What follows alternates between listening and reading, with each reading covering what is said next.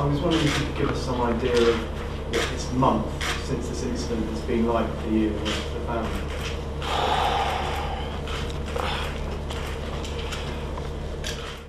I personally, I survive day to day.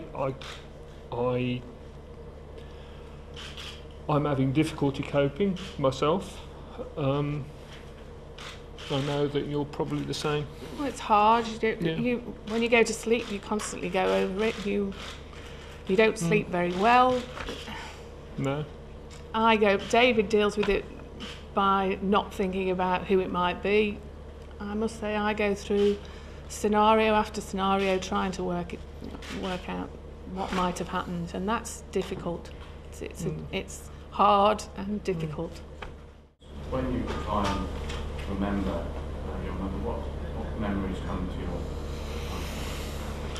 Now this is a hard question too, because when something like this happens, you feel like you're giving pieces of your mum away to the public all the time, and you don't really want that. You want to keep your mum as your mum. Yeah, and she was very, very private. I mean, all this would be absolutely horrendous.